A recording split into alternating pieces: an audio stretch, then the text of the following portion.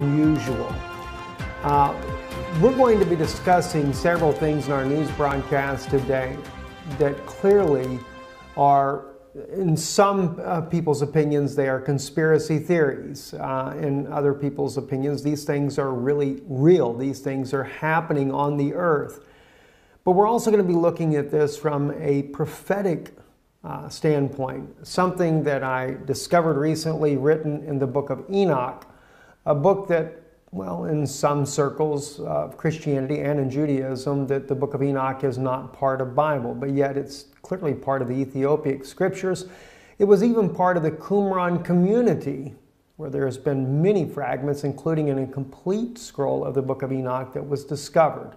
So the Jewish people did accept the book of Enoch as an authoritative biblical scripture at one time, and in many Bibles it still is there, including even the Et Sefer that Dr. Stephen Pidgeon has put out as well, where he put this book back in the Bible.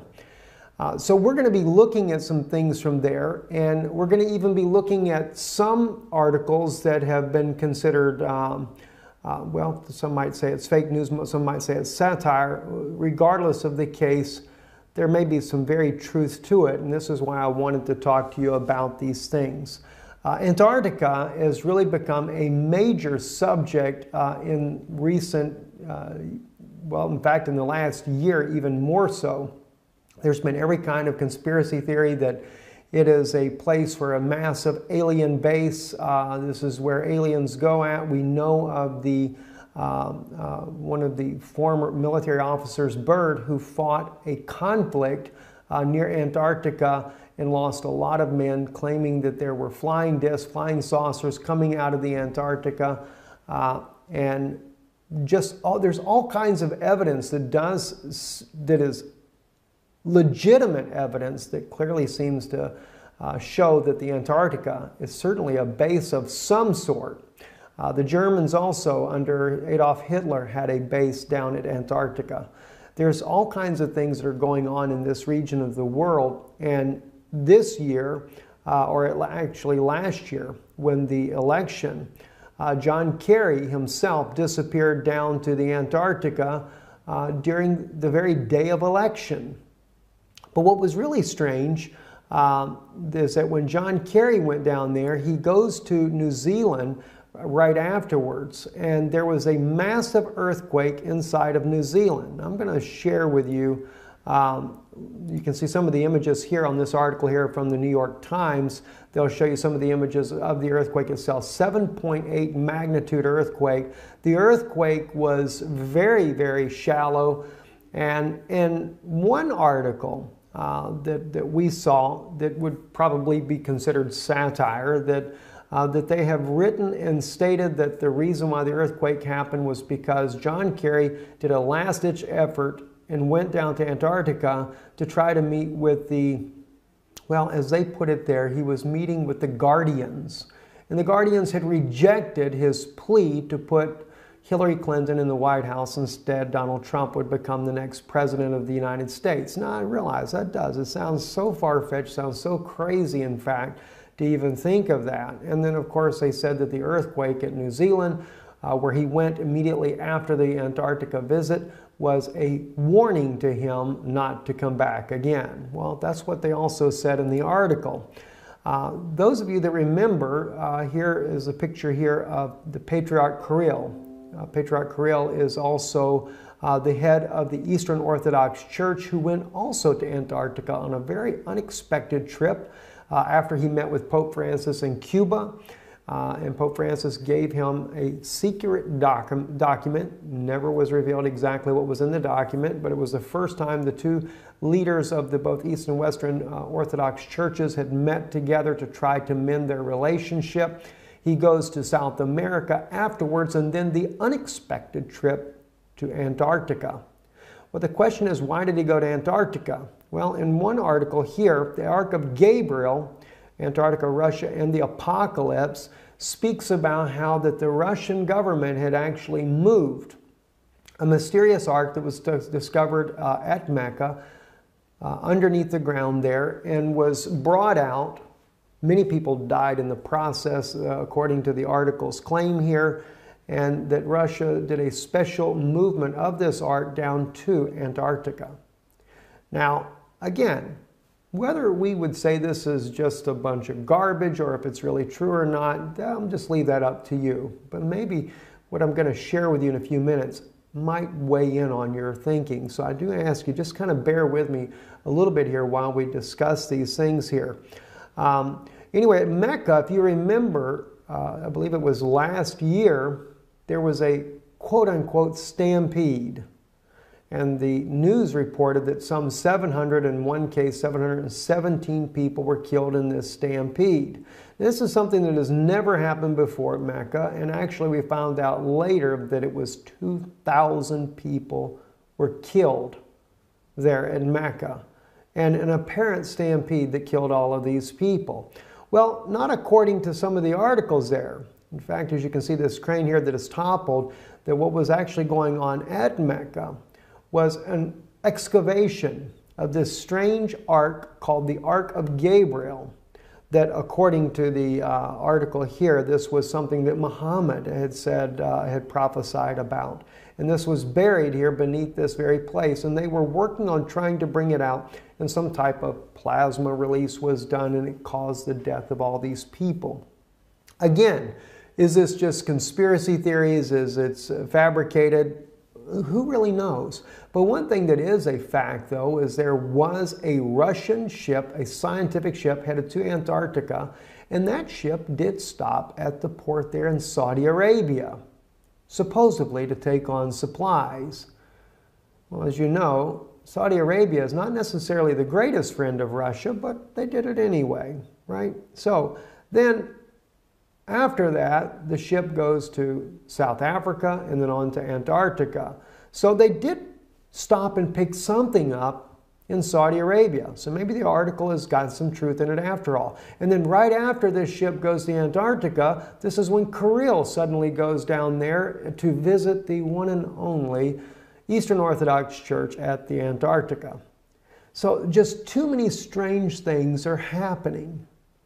And a lot of people just write it off as conspiracy theories, you know, these things about aliens and you know, all this stuff going on in Antarctica. This is just a bunch of nonsense to begin with. Well, you know, I always I looked at these things and I think, wow, that's pretty interesting. I will tell you though, this article here that you're seeing now in English, this article did appear in the mainstream Russian media as well. We did a report on this back months ago, and I was trying to find the actual report I did on it. Could not find it to save my life there. But I wanted to share that with you, and if you look back, maybe you can find it yourself. But when we did the report on this, we used Russian media, mainstream Russian media, that does not look at this as being just a fabrication. They actually reported it as real news, and that yes, indeed, Russia did do a secret mission down to the Antarctica and had taken a thing called the Ark of Gabriel. So there is a Russian news source out there that does not look at this as some kind of conspiracy. And it went much deeper than what this article goes into it. We shared that with you once before. But then something caught my attention the other day. As you can see on your screen now, this is the book of Enoch. I was reading in the first book of Enoch, chapter 18. And this is where the angel Uriel is taking Enoch and showing him some very interesting things. And I'm going to share with you some of the words that I read here in Enoch, and then you'll see why it became very interesting to me. If we go down to, say, verse 4 and begin there, it says, "And I saw the winds which turned the sky and caused the disk of the sun and all the stars to set. And I saw the winds on the earth which support excuse me, the clouds. And I saw the path of the angels. I saw at the end of the earth the firmament of heaven above. And I went towards the south." Okay, so he goes to the end of the earth. And he speaks about going towards the south. "And it was burning day and night, where there were 7 mountains of precious stones, and 3 towards the east and 3 towards the south." Now, I begin to think about this. He's talking about 7 mountains, but 3 go to the east and 3 go to the south, and he's talking about going towards the south. And I'm thinking to myself, okay, and he's talking about it being that it burns day and night. It was burning day and night. In other words, the sun is not setting. And I'm thinking to myself, well, the South Pole, that describes the South Pole like no other place on Earth. The sun just doesn't really ever set. It's always daylight. And so it really caught my attention. But then he mentioned about the 7 mountains. And of course he talks about the stones, etc. But then he says east and 3 go to the south. Well, that really got my attention. So I thought to myself, okay, is there a place down at the Antarctica that would kind of match this type of description? Well, oddly enough, there is. It's Mount Vincent. Now, you have to keep in mind what you're looking at here on your screen. You have Mount Vincent right here. It is called the 7 Summit. There are 3 going south. Now, you would say these are 3 to the west. It's actually described as southeast and southwest. But keeping in mind, when Enoch went here, the earth had not been tilted off its axis. So therefore, north and south, east and west was a bit different, right? And if you take and tilt the earth back the way it would have been, this will go just like that. And then you would have the 3 peaks, as it speaks about here, and we have the summit here, 3 peaks here. Those would go down to the south, just as he describes, and these here, the 3, would go to the east, just as he describes there. The 7 mountains, the 7 summits, and 3 to the east and 3 to the south. That really began to make sense. But the words here in Enoch get a little bit more strange, though. And as I read on, it says, and those towards the east were of colored of stone and was of pearl, and one of a healing stone, and those towards the south of a red stone. And the middle one reached to heaven like the throne of the Lord, and stibium, and the top of the throne was a sapphire. And I saw a burning fire, and what was in all the mountains. Now, keeping in mind, the middle one was the tall one. And of course, at Mount Vincent, that's exactly the way it is. Mount Vincent is the tallest mountain. Now, I can't say that this is conclusively correct. I'm putting this here before you as a conjecture, something for you to think about, just something that I find very fascinating in line with all these anomalies that are happening at Antarctica, all the weird things that are going on. John Kerry, I mean, gosh, he did more than 1 visit down to the Antarctica here. Why? What's going on? Now, when I first looked at this, I'm thinking Planet X. They're going down there because they can see Planet X coming. All right? And maybe that has something to do with it as well. But what about some other things? I'm going to share with you some very serious things also that are going on down there that have been claimed by former military officers. Okay, so just hold on for a second here. It says, and I saw a place there beyond the great earth. There the waters gathered together, and I saw a deep chasm of the earth with pillars of heavenly fire, and saw among them fiery pillars of heaven, which were falling as regards both height and depth. They were immeasurable. And beyond this chasm, I saw a place, and it had neither the sky above it, nor the foundation of earth below it, and there was no water on it, and no birds, but it was a desert place. Now, I'm sure now when you read this part here, well, that throws that out. Must have been out in Saudi Arabia somewhere. Maybe not. Maybe not, guys. Let's take a look at something else here that's very, very interesting. All right, let's go actually to the 7summits.com website. And this is about Antarctica, and it's about Mount Vincent, and it talks about it being the tallest mountain, etc. Let me read to you the Antarctica facts, though. Besides the mountain summit, if you go down here to say about right up under the blue right here on your screen, the snowfall in Antarctica is so minimal that the continent has been called the world's coldest desert. The interior receives less than 3 centimeters, in other words, less than 1 inch of precipitation a year, making it the driest continent on Earth. The Antarctic dry valleys in Victoria Land are among the driest places on Earth. Some scientists believe that no rain has fallen there for 2 million years. Astronauts have visited the dry valleys because of their similarity to lunar landscapes. Isn't that interesting? They call it the coldest desert on earth.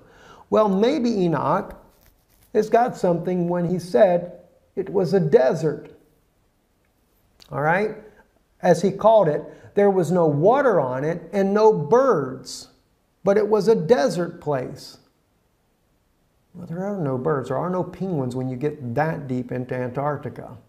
There's just no life at all.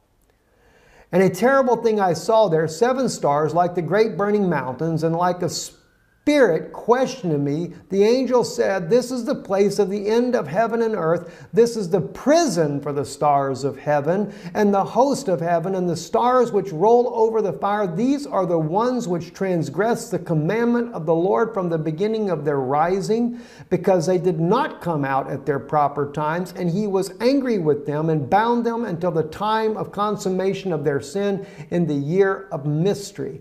And Uriel, we go into chapter 19 here, real quick here, just the first verse, said to me, "The spirits of the angels who were promiscuous with women will stand here, and they, assuming many forms, made men unclean, and will lead men astray so that they sacrifice to demons as gods." Now, if you notice, that is a continuation. They're not dead. They're still there. And they do what? They will lead men astray so that they sacrifice to demons as gods. Wasn't that interesting? CERN not long ago, where they sacrificed a young woman. Oh, they claimed it wasn't real, but found out later, according to Russian media, it was real. Russian media even was able to determine which woman it was that had been kidnapped.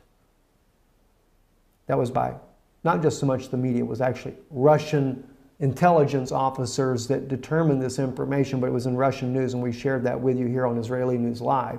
So they sacrifice to demons as gods. They will stand there until the great day of judgment, on which they will be judged, so that an end will be made of them. But they still have very much access to men on this earth, and they are leading them astray, and they can they assuming many forms. That's pretty wild. I mean, I have never seen anything like this in my life. And the point is that I make here, when we look in chapter 18, it appears to be, and it could be completely somewhere else different on the earth. All right, I'm just saying this as a conjecture to you to consider this. But it appears to be that Antarctica is that region that he's speaking of. For one, it has to be a place that's burning day and night. That sun is where they can see day and night. It seems to really match up, and that's what's really, really fascinating, in my opinion, there. And again, just like the mountains, if you were to take into consideration the Antediluvian destruction that tilted the earth off its axis and put the earth back right on its axis, and then look at the peaks here on the map in behind you here, then you